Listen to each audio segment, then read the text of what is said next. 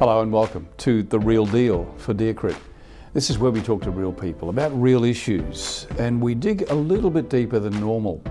In our first series, I'm going to catch up with Peter Hutton from Hutton Hutton. I've admired Peter's prowess for years and his ability to build a brand. He's done it several times. And in this episode, I talked to him about the challenges of building his brand. How did he identify it, and how has he built on it? I know you're going to enjoy it. Back in just a moment with Peter Hutton.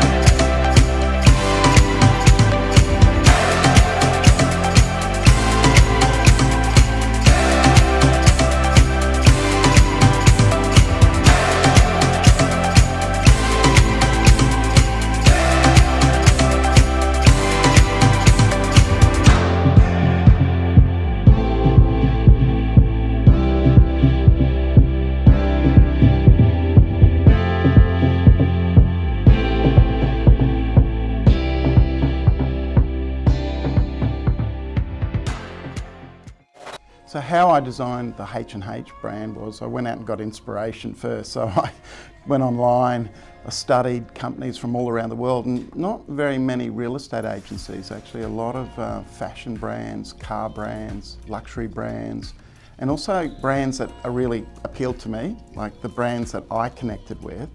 They were the brands that I went looking for, and I tried to understand them.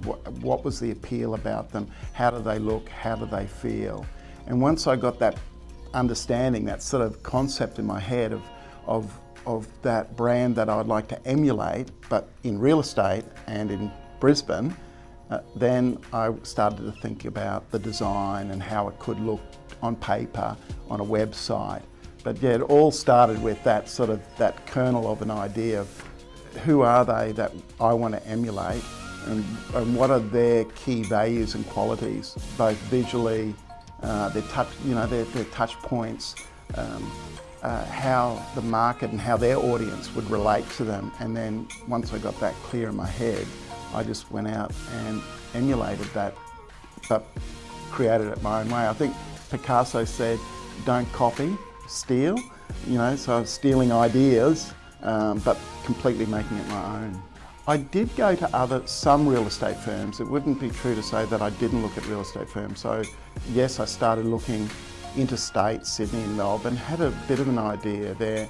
And New York, I looked at a few different agencies. Obviously there's Corcoran's, and there's some great brands in the United States. But I actually purposely tried to avoid being inspired by other real estate businesses, because I felt if I started, if my inspiration became too closely aligned to other real estate businesses, that would be too easy for another agency to emulate what I'm doing, and I wouldn't stand out as much as I hoped to stand out. So really, when I created the brand in the first instance, part of that inspiration was, it's got to be different, it's got to be fresh, it's got to be new, so it can't be dictated by the past in terms of what other real estate agencies have created.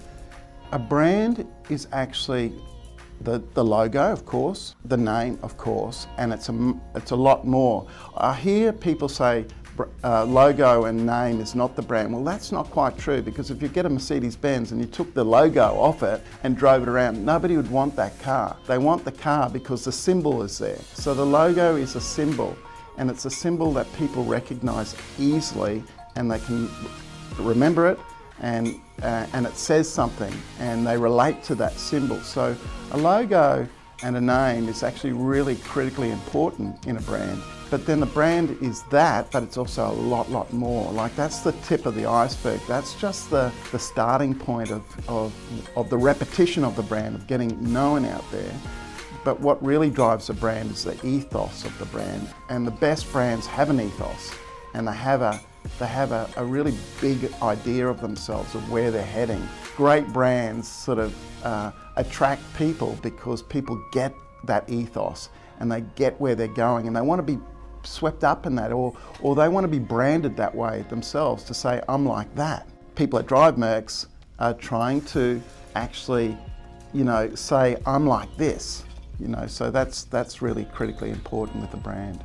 My top 3 branding tips are, firstly, know who you are. Really decide who you want to be and how you want to be perceived in the world, and then find a way to do that.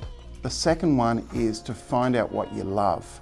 Like really, what do you love about other businesses? What would you love to create? That's really very important.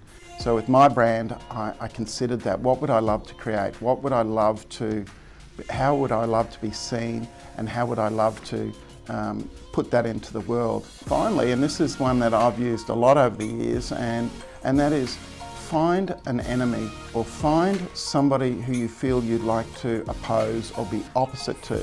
And not from a critical sense, not from a sense that they're doing it wrong or bad, but actually it's better to choose a bigger foe, somebody who's very successful in the industry that you're competing with. So it doesn't matter whether you're a real estate agency or whatever business you're in.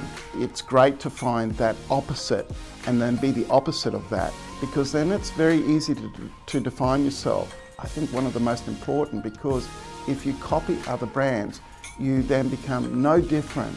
You have to avoid doing that at all costs, and the easiest way is to find out what you don't want to be and be the opposite. Wouldn't be complete unless you showed us your brand, shall you?